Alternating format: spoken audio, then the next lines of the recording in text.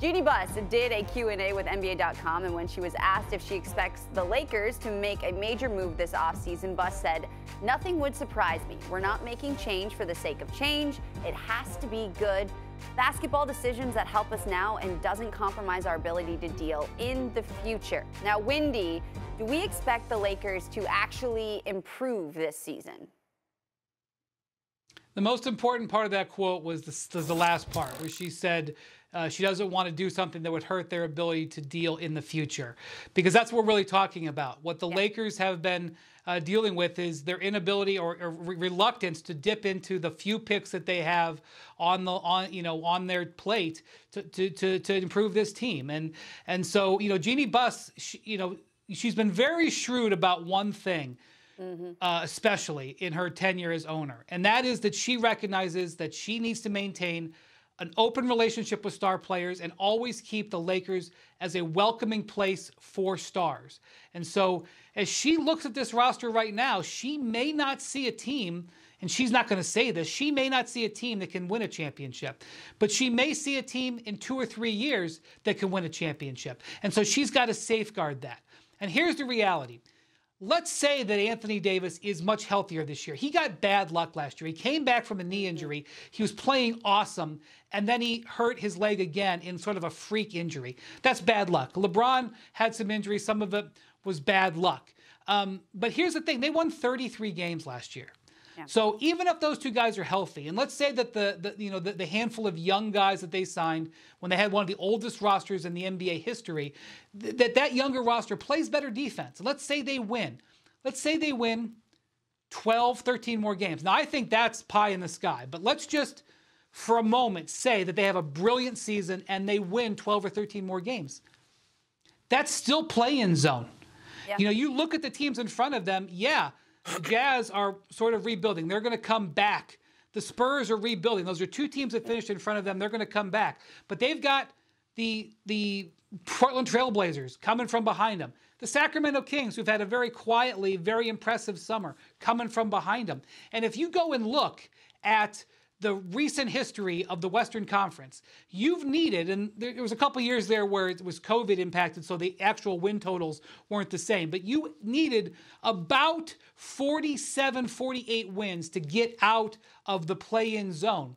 That would be the Lakers winning 14, 15 more games. I suppose it is possible with the talent that they have, but if you're Jeanie Buss, and you're looking at that, I can see how you're saying, look, we're going to try to have a great season. We're going to try to have a rebound season. We're going to do our best. But I am not mortgaging the future for a team that I don't 100% believe in can get up there into that zone. And that's one of the things that I took away from her comments. I think they would love to get Kyrie Irving. That would change their dynamic. Then maybe we could talk about them winning 15, 17 more games and maybe getting the 5 seed or something like that. But they're only going to do it if the price makes sense and, as Jeanie said, doesn't impact what they can do in the future.